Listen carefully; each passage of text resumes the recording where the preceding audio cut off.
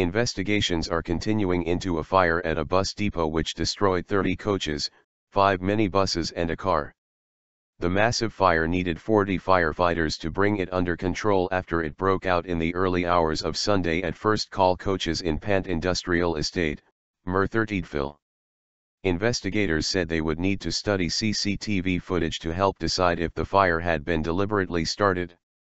The enormous blaze triggered a series of explosions. The coaches were parked very close together, partly as a security measure to prevent anyone trying to steal fuel or batteries and parts from the coaches. However, firefighters said that had helped the fire spread so quickly.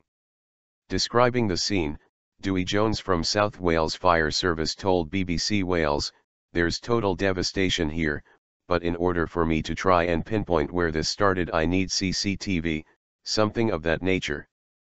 The fire has caught hold and spread from one vehicle to the other, and from a fire investigation point of view it's important that I capture as much evidence as possible, and in particular having a look at the CCTV that is available in the surrounding area to try and establish where the fire initially took hold." He said there were a number of cameras on buildings in the surrounding area as well as on the first fire engines to arrive.